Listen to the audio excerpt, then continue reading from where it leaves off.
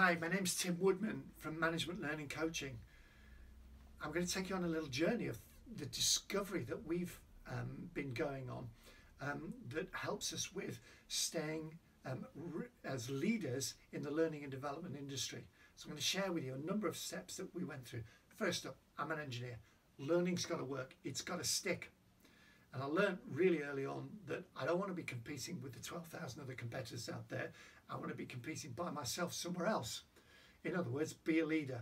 And so here are some of the things which I hope will help you realize that actually as a learning and development organization, we really are taking that to heart. The first thing, Hermann Ebbinghaus's forgetting curve. 80% of what we try to learn disappears out of our brain cell 24 hours later. We've done something about that. The principle of 10,000 hours is all about practice. You want to become world class at something, you've got to keep practicing. We've done something about that. We learned from Sky Media after the financial crisis of the last decade that they realized that they weren't training people or providing people with information when they needed it. They were developing people, but they weren't providing those people that were really stuck in the moment with information at that time. A little bit like the car breakdown service. You need the car breakdown company there in the moment when you sat by the side of the motorway with your car broken down. Why wouldn't it be the same with learning and development? When somebody has a challenge, why isn't there somebody on hand to give them the insight directly?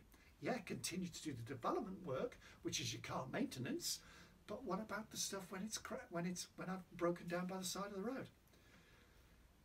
The principle of marginal gains was really brought to our attention with the British cycling team and the fact that they started to win just about all the gold medals out there.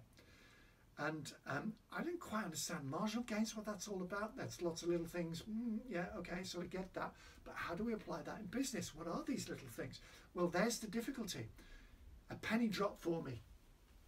I'm actually a Great Britain triathlete, sprint distance. I compete for age groups in my age group, and I've been competing around the world for the last decade or so. And I was on my way to, in Cozumel, to the World Championship race where the two Brownlees were competing, and I happened to be talking to the Australian coach next to me. I said, how come you guys are not winning the World Champs anymore? And he said, the lottery money.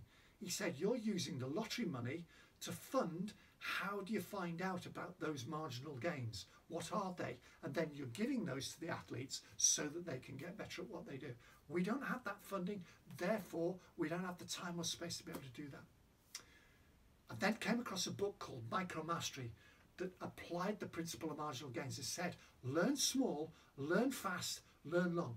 Learn small, by what we mean by that is there will be a little technique or a trick or a way or a framework that you can apply that will get you good at something really quickly. I realized that our business, that's what we train. We train business skills. And if you package it up in those little, in that way, and then people go away, practice that, they'll get better at it. But you're not talking about sending somebody away on a training program for a couple of days. You're talking about 10 minutes. Here you go, read this. Will that make a difference? Yes, it will. Off you go. Last thing I want to share with you.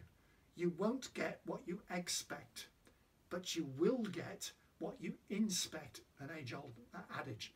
We now use a software package that measures the business impact of what the people who go and have this learning are actually doing with it, therefore justifying the cost of learning and development. Have you heard that before? Why don't you come and talk to us? My name's Tim Woodman, Management Learning and Coaching.